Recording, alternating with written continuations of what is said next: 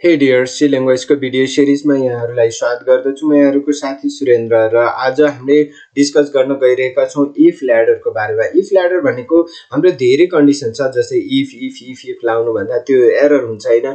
If else if त्यसपछि फेरि पनि एल्स इफ फेरि पनि एल्स भनेर त्यो एल्सको धेरै कन्डिसन्सहरूलाई एनालाइज गर्नु पर्यो इफ कन्डिसनमा भने हामीले जसलाई इफ ल्याडर भन्छौँ। र इफ ल्याडरमा हाम्रो एल्स इफ थप्दै जान्छौँ, जतिवटा पनि यो गर्न सकिन्छ। सो हामीसँग एउटा एक्जाम्पल पनि हामी गर्नेछौँ। यहाँनिर right a programme to take a numbers and check whether the number is divisible by 4 and 5 both 4 and 5 दुईटैले गर्नु पर्यो रे, या 4 ले divide not by 5 yeah not by 5 by 4 and both of not, कि दुईटैले डिभाइड जान सक्छ हैन। जस्तै मैले यहाँहरूलाई प्र्याक्टिकली दिन सक्छु। सो इफ ल्याडरको पहिला सुरुमा त सिन्टेक्स हामी सम्झिनु पर्यो। हेर्नुहोस् त, हाम्रो इफ हुन्छ, कन्डिसन हुन्छ, स्टेटमेन्ट हुन्छ, फेरि पनि एल्स इफ हुन्छ, कन्डिसन हुन्छ, स्टेटमेन्ट हुन्छ। यसरी एल्स इफ हामीले जति पनि राख्न सक्छौँ। र यदि लास्टमा चाहिँ एल्ससँग हाम्रो कहिले पनि कन्डिसन हुँदैन। सो फर एन एक्जाम्पल यहाँनिर यसरी हामीले दिन सक्छौँ। सो एल्स इफ कन्डिसन हुँदै जान्छ, एल्स इफमा चाहिँ कन्डिसन हुन्छ। सो एक्जाम्पल क्वेसन यहाँनिर हामीसँग छ, मैले अघि पनि कुरा गरेँ। र लास्ट यो हाम्रो 4th नम्बर हामीले क्वेसन गर्नेछौँ। त्यसपछि 5 नम्बरलाई पनि हामीले सकेसम्म यसैमा समेट्ने गर्छु, होइन भने अर्कोमा समेट्छु मैले। So let's first discuss this question. मैले यहाँनिर हेर्नुहोस् है, मैले यसलाई क्लियर पार्नु। पहिला त एउटा नम भन्ने हामीले नम्बर लियौँ। यदि त्यो नम्बरलाई 4 ले डिभाइड गर्यो, यहाँनिर डबल इक्वल टु 0 भनिरहेछ है। डबल इक्वल टु भनेको कम्पेरिजन गर। यदि रिमाइन्डर 0 आयो 4 ले डिभाइड गर्दा र 5 ले डिभाइड गर्दा पनि 0, यो एन्ड भनेको लजिकल एन्ड हो है। डबल दुईपटक एन्ड भन्नुको मतलब हाम्रो दुईटै यो एन्ड गेट हो, यो एन्ड लजिक हो, and operator, logical operator and भन्नुको मतलब यो एन्ड दिस एन्ड दिस भनेको दुईटै कन्डिसन ट्रु हुनु पर्यो हैन। यदि यो दुईटै कन्डिसन ट्रु हो भने हामी के राख्न सक्छौँ भने print the number is divisible by both, दुईटैले divide हुने भयो। किनभने दुईटैले डिभाइड गर्दा रिमाइन्डर 0 आएको छ। जस्तै हामीले एक्जाम्पल लिन सक्छौँ 20 लाई हाम्रो 4 ले पनि डिभाइड जान्छ, 5 ले पनि डिभाइड जान्छ। यदि अर्को के हुन सक्छ, जस्तै यहाँनिर मोडुल रिमाइन्डर 0, 4 ले डिभाइड गर्दा रिमाइन्डर 0 आयो, तर 5 ले रिमाइन्डर 0। यो सिम्बल हेर्नुहोस् त, एक्सक्लामेसन इक्वल टु छ भने द्याट इज नट, यो चाहिँ लजिक गेट नट, यो नट इक्वल टु 0।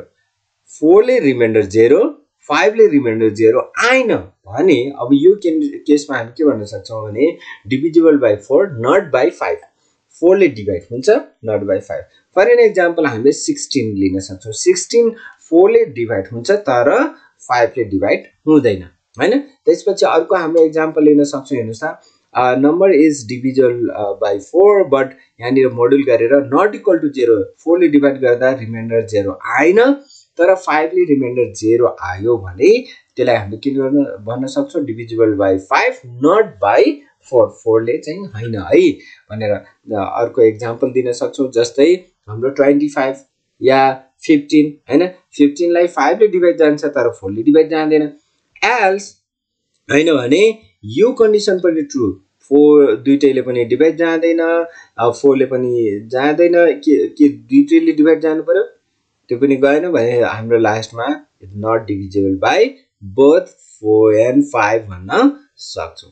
सो फटाफट यसलाई हामीले यसरी यो फ्लो चार्टमा पनि देखाउन सक्छौँ। हामीले यही हो फ्लो चार्ट हैन, यसरी दिन सक्छौँ भने अब यसलाई हामीले प्र्याक्टिकली पनि गर्न सक्छौँ। सो मैले यहाँहरूलाई फटाफट लगि नै हाल्छु मेरो आइडीमा हैन, ताकि यहाँहरूलाई क्लियर पार्न सकूँ मैले।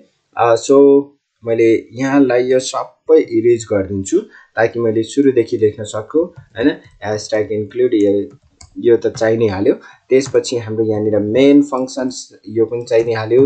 र त्यसपछि यहाँनिर हामीले इन्ट लिन्छौँ, कुनै एउटा नम्बर लिँदैछु। सपोज मैले यहाँनिर नम नै दिएँ या यन, अघि नम दिइसकेँ मैले योभन्दा पहिलाको भिडियोमा, आज मैले यन मात्रै दिएँ हैन। यो भेरिएबल हो, हामीले कुनै पनि दिन सक्छौँ। एउटा नम्बर लियौँ, अब यसको लागि हामीले प्रोटोटाइप मेसेज युजर्सहरूलाई दिनै पर्ने हुन्छ। So enter a number two check भन्न पनि सक्यो। यो तपाईँले आफैले मेसेज के अरे लेख्न सक्नुहुन्छ सो स्क्यानएफ गरेर मैले त्यो नम्बर पनि लिनुपर्ने हुन्छ इन्टिजर भएको हुनाले %d मा मैले लिन्छु र एड्रेस अफ यन भनेर एड्रेस पनि दिन्छु भेरिएबलको हैन र अब यहाँनिर मैले के गर्नु पर्यो इफ अब त्यही अघिकै कन्डिसन है इफ त्यही यन हामीले के गर्नु पर्यो मोडुल 4 ले गर्दाखेरि यो ठाउँमा इक्वल टु 0 हैन एन्ड यहाँनिर दुई पटक एन्ड भनेको लजिक गेट हो मैले अघि पनि भनिरहेको छु फेरि पनि यसलाई हामीले 5 ले मोड्युल गर्दाखेरि र यो 5 ले मोड्युल गर्दाखेरि यो पनि 0 आउँछ भने हैन 0 आउँछ भने यसको बडी पार्ट पनि मैले डिफाइन गर्दिए हैन हामीले के लेख्न सक्छौं printf so यहाँनिर %d पनि लेखिदिन्छु मैले %d is divisible by both 4 and 5 दुईटैले यसरी गर्दिनु है सो मैले यसलाई यहाँनिर यसलाई पुरैलाई कपी गर्छु ताकि मलाई अर्कोमा एडिट गर्न सजिलो होस् हैन so you can do that अब यो यदि यो कन्डिसन ट्रु छैन माथिको कन्डिसन ट्रु छैन भने हाम्रो एल्स इफ अब यसमा आओस् र यसमा चाहिँ मैले के गर्दिन सक्छु एउटालाई नट है हाम्रो एक्सक्लेमेसन दिनुभयो भने यसरी not equal to 0 not equal to 0 छ भने अब 5 ले डिभाइड गर्दा चाहिँ नट इक्वल टु 0 छ भने हामी डिभिजिबल बाइ 4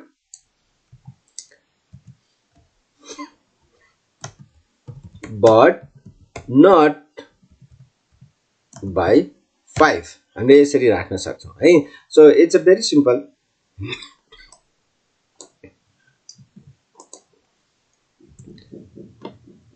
not by 5 त्यसै गरेर हामीले अर्को दिन सक्छौं यहाँनिर यो ठाउँमा अब मैले त्यो नट इक्वल टु मैले चाहिँ चेन्ज गर्दिन्छु है not equal to by 4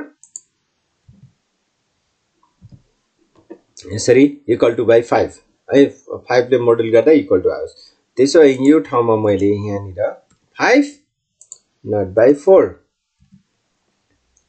else अब यो चाहिँ लेटर हेर्नुस् है हाम्रो एलसिफ जति पनि हाम्रो आउँछ एलसिफ हैन सो यसरी एलसिफ धेरै आउन सक्छ तर एलसिफ सँगसँगै कन्डिसन हुन्छ र यो जोडिएर आउँदैन यहाँनिर स्पेस हुनै पर्छ एल्स यहाँनिर हामीले के गर्न सक्छौं प्रिन्ट both are यही नै लेख्दियौ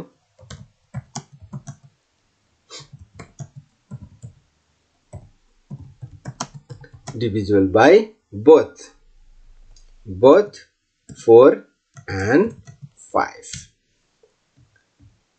that's all यति भइ पुग्यो हैन सो हाम्रो मैले यसलाई अलिकति एउटै स्क्रिनमा ल्याउने कोसिस गर्छु सो तपाईले यहाँ देख्न सक्नुहुन्छ यति हो यति प्रोग्राम जस्तै अब यसलाई मैले एक्जिक्युट गरिहेर्छु सो एक्जिक्युट उले नम्बर माग्छ पहिला सुरुमा हैन नम्बर माग्यो र नम्बरमा फर्स्टमा मैले 20 दिए दुईटैले डिभाइड हुने गरी so it's a divisible by both भनिसक्यो हैन र मैले फेरि पनि एक्जिक्युट गर्छु र यस पटक चाहिँ मैले एउटा दुईटैले डिभाइड नजाने गरी मैले दिन्छु सपोज मैले यहाँनिर 13 दिए 13 भनेको दुईटैले डिभाइड नजाने हैन सो यहाँ यस्तो नट डिभिजिबल बाइ बोथ भनिसक्यो त्यसै गरेर यदि मैले एउटालाई डिभिजिबल बाइ हुने लाइक मैले यहाँनिर 16 दिए है 16 divisible by 4 but not by 5 हेर्नुस् त so it's a very simple अलिकति लजिक तपाईले लाउनु भने अलिकति कन्सेप्ट बुझ्नु भने it's a very simple so यसरी हामी गर्न सक्छौं